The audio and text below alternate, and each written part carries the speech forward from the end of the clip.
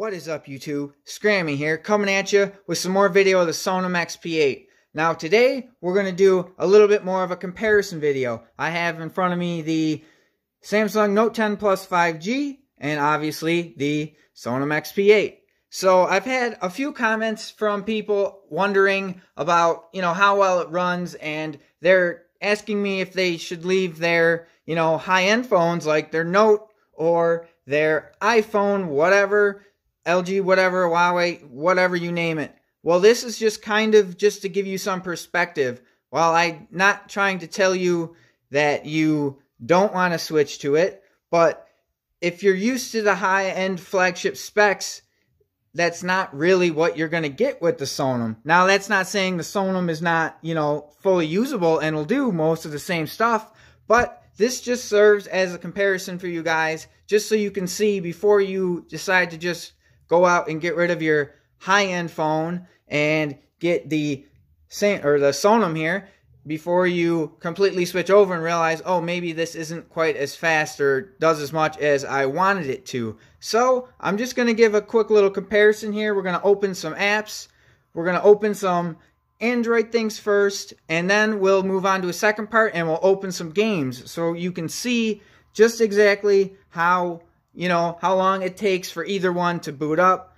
We all kind of know exactly which one's more than likely going to be faster at loading everything, but we can't say for sure until we actually do this test. Alright, so the first thing we're going to open, we'll try the Play Store. And you can see the Note booted that up faster, but the Sonim wasn't that far behind. Okay, let's get out of that. Let's move on to, bring up your calling. Again, pretty much the same. Bringing up the camera. Pretty similar. And let's see what else we can bring up here. As you can see, this is 8.1, so it scrolls up and down, where the Note, you initially go down and then you go sideways. It's a little weird to get used to either way. I mean, it's all Android, so it's all pretty similar, so I don't really see too much of a problem with it. Alright guys, moving on, we'll continue with some more Android-based little apps. Okay, so boom, calendar, pretty much the same per either device. Alright, we'll bring this up. How about calculator? 3, 2, 1, calculators. So the Note was a little bit faster with the calculator. But going through, if you'd notice, they're really not, like when it comes to the native apps on the phone, it's not a huge difference. But when it comes to the gaming style of things, that's where, the faster or more powerful RAM and better processor comes more into play. So when you're just scrolling through, hitting your apps, you're not, bringing up, okay, say the phone. It's a little bit faster on the Note, so your flagship's probably going to be a little bit faster, but let's be honest, if they weren't right next to each other, you probably wouldn't notice a difference, because those types of things I don't think really matter all that much. I think more when you're, we'll bring up YouTube, because that's actually going to take a little bit more. So let's give her a chance. And YouTube.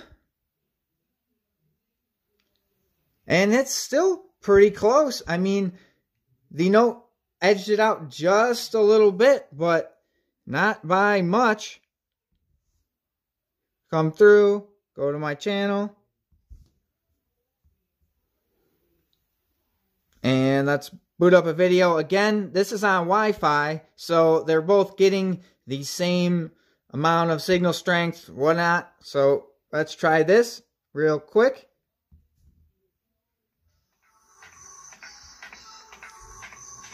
I mean, that's pretty close. The Samsung edges it out just in the slightest. So we'll move on to a few actual gaming apps. I downloaded a few here just for this little test. Okay, so I downloaded Subway Surfers. So let's see how they load up. Now this, I'm just going to say, I would imagine this is where the Note's going to shine a little bit better. This is where your flagships are going to be able to load things up at a better rate. But I don't know because I haven't really tried yet. And we're booting. And the Note's done. And we're waiting on the Sonim. So yeah, the Note definitely overtook that by a good bit. Get rid of that real quick. Okay, so when it comes to that game, definitely the Note had that one by a long shot. Alright guys, we're going to try another game. We just had Subway Surfer. Now we're going to try Angry Birds. Well, I hit that Note a little late, but I don't think it's going to make much of a difference. And the Note's done.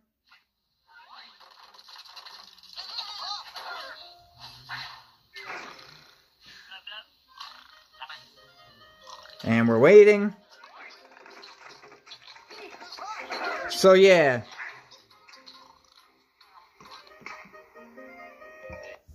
Close those down. I want to listen to Angry Birds. So yeah, you can see that when it comes to actual gamings and, you know, apps that actually take some computing power, the Note definitely starts and runs them faster. But when you're actually playing these games, if you've seen my other videos where you actually play on them, once they're booted up, they run just as well. I'm sure that some of the more high-intensity games were going to look better and run a little smoother on a high-end device. But, again, this is not to deter you one way or the other. This is just simply to put out there just so you guys can see. Like, this is pretty fluid, pretty fast. You know, it's not a huge difference, but the screen, it takes a little bit more. It's not as soft touch. It's not as, you know, quick on the Sonim here, but it's not terrible either. You're just, you know, you're really coming down to whether you're okay with just having average specs or you're not okay. If you have a high-end phone and you're expecting to get high-end performance out of the Sonim, you're gonna be disappointed. We went over the camera. The camera is not so great. It works as a camera, but if you're a selfie-taking kind of person, it's not going to work for you.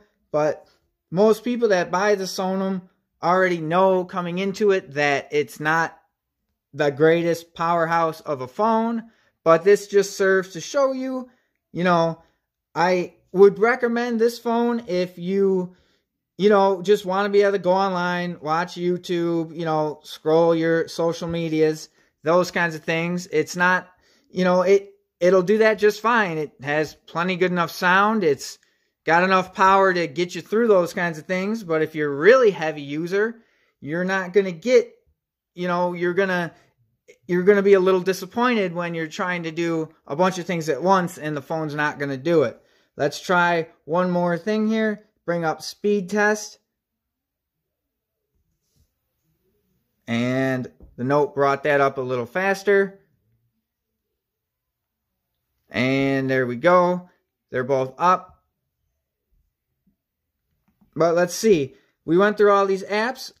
Now I'm going to bring up my little tray here. Bring up the tray on this to see if everything stayed. So we have our test, Angry Birds, Subway Surfer, YouTube, phone, calculator, calendar, camera, and the Play Store. So let's see, did this Sonim keep everything? We got speed test, Angry Birds, Subway Surfer, YouTube, phone, calculator. So it dropped off the original Play Store search. So pretty much it's not going to be able to open and keep that many things running. In all honesty, I don't ever actually leave that many tabs open anyway, but you will start to lose tabs, or, you know, if you've opened a bunch of apps, you're definitely going to lose them. They're going to auto close a lot more often than they would, say, on the Note, coming with the fact that this has 12 gig RAM, this has 4. The processor is probably double in the Note than it is with the Sonim. Again, you're not, you know, they're not in the same league, but this was just real quick, guys. I just wanted to get you a little comparison showing you speed-wise, you know, fluidity-wise. They're both pretty similar. The Note obviously looks better, has a better screen, a way bigger screen.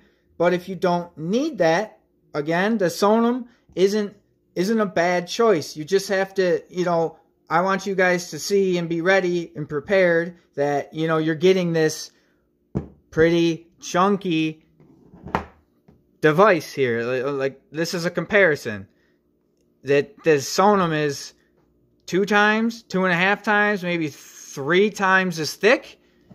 I don't necessarily think that's a bad thing. I don't mind the extra bulk of the phone, but a lot of people will. It's a lot heavier, it's thicker, and it's not going to be as fluid and as high spec as, say, your high-end phones. But again, just had to say this because I kept getting comments and I don't want to send you guys in the wrong direction. So we're going to continue testing. We're going to keep smashing. And if you want to see more videos of actual smashing and bashing, go ahead and check out my channel anytime you want. It'd be cool. I'm down with whatever. I keep testing, keep smashing. If you guys like it, like and subscribe. If not, well, at least I give you some information.